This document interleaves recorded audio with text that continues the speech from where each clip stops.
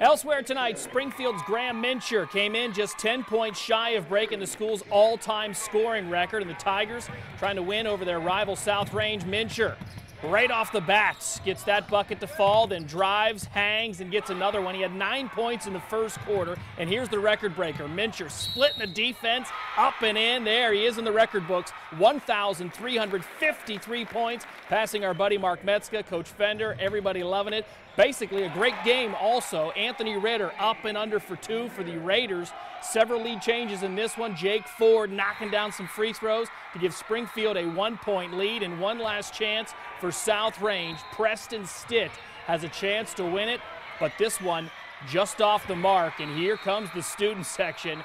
Yes, Springfield for the 5th straight year wins the ITC outright, 51-50.